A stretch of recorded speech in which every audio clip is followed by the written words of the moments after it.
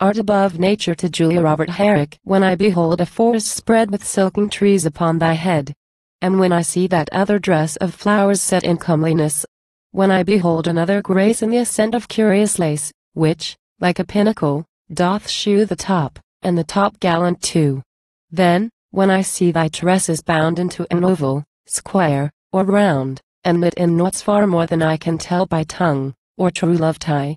Next, when those lawny films I see play with a wild civility, and all those airy silks to flow, alluring me, and tempting so, I must confess, mine eye and heart dotes less on nature than on art.